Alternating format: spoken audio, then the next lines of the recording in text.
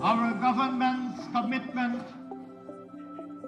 to diversify non-traditional agriculture has seen emerging transformation of the subsector with the expanded cultivation of corn, soybean, citrus, spices, coconuts, high-value crops such as broccoli, cauliflower, bell peppers, romaine lettuce, carrots, among others.